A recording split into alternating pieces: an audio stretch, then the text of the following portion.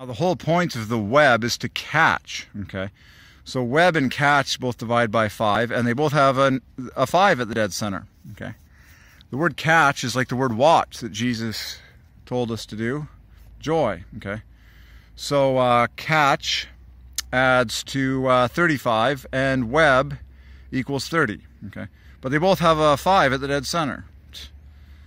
And now you just extrapolate in your mind, it's like, well, you know, man, the joy of man catching a fish. Da-da-da-da, okay.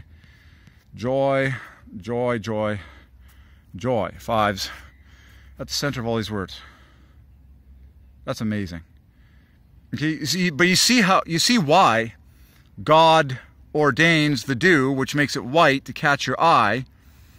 Eye is 5s, white is 5s, the dew builds the letters white, letter for letter. Cobweb equals joy, and pairwise 5s, WB, OE, BC, and it makes like circles. Circle equals joy, and there's tons of circles. Like now you get it. God, what is God telling you? He's telling you to rejoice. He's telling you to choose joy. That's what he's telling you when you see a cobweb. And there's thousands of them, especially today because there's this mist everywhere. So there's trillions of white cobwebs. This is a prophetic sign that there's just going to be oodles of joy, like exploding in my lifetime.